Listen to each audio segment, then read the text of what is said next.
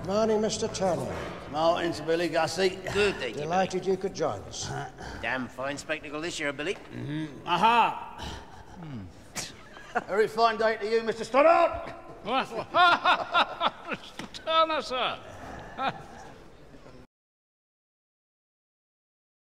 Welcome to Kermode Uncut. The London Film Festival is on at the moment, and one of the interesting things about the London Film Festival being at this time of year is it coincides with what's generally regarded to be the beginning of awards season. So quite often you get to see movies at the LFF that are then going to be big awards contenders. Just this morning I saw the new Mike Leigh film Mr. Turner, with an extraordinary central performance by Timothy Spall as Turner the artist. Now, I'm a big Timothy Spall fan anyway, but even as somebody who's always held him in enormously high regard, I thought he was wonderful in Topsy-Turvy, for example, Mr. Turner is a whole new level of great. The magnificent thing about the performance is you get everything. You get light, you get dark. He's very gruff, he's artistically inspired, and yet somehow his words are very simple. That a large section of the dialogue is in fact Tim Spall growling. I can't do justice to it, but he manages to get more emotion into the phrase than any actor I've ever seen. Now, as far as I'm concerned, it's an awards-worthy performance. And I was just having a look on the internet to see how he was doing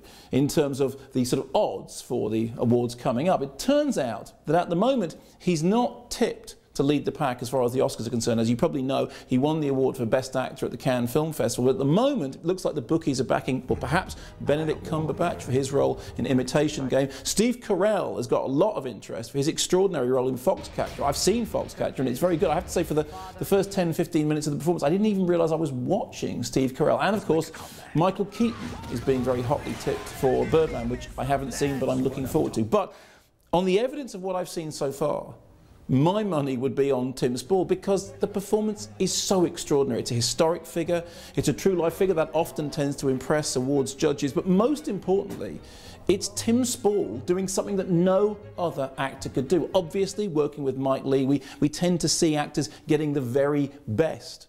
But in terms of this performance, it's breathtaking. It's a long film, it's 2.5 hours long. You never feel that you need it to end.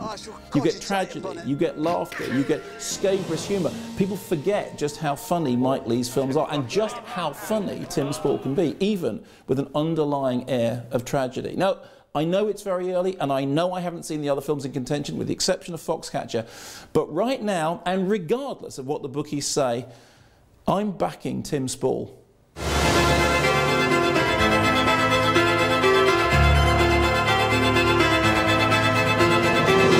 The universe is chaotic, and you make us see it. You are a man of great vision, Mr. Turner.